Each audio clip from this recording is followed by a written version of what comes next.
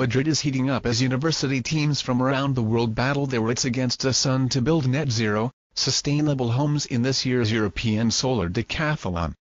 One of our favorite designs so far is the Armadillo Box by students at École Nationale Supérieure d'Architecture de Grenoble ENSAG. Inspired by the armored creature's ability to adapt to hot environments, the stunning prefab home features solar panels, a rainwater recycling system, and an ultra-efficient core all wrapped within an insulating shell. Grenoble School of Architecture's house is named after the hard-shelled armadillo for good reason.